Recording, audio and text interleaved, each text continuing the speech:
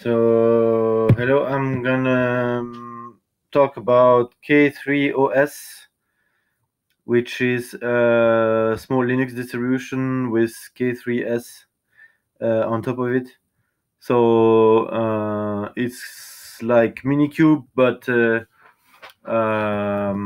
just with K3S instead of the local cube and the rest.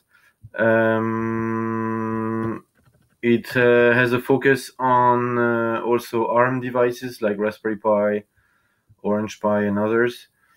And it's quite fast booting, 10 seconds to boot.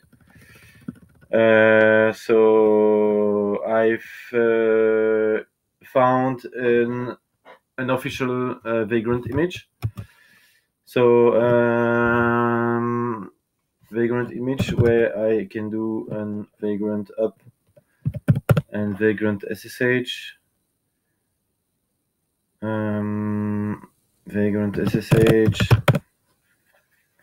So typically it will run with a VM of 512 megabytes of RAM. And if you look at the RAM consumption, there is, out of the 512 megs, there is like 17 megs available, and most of the RAM is consumed by the K3S server and by some containerd. So here I can do a kubectl get nodes. There is one kubectl get pods. I can try to run my country example. Minus image equal zoobaps/country. Yeah, kubectl logs of my country. So yeah, it's a very small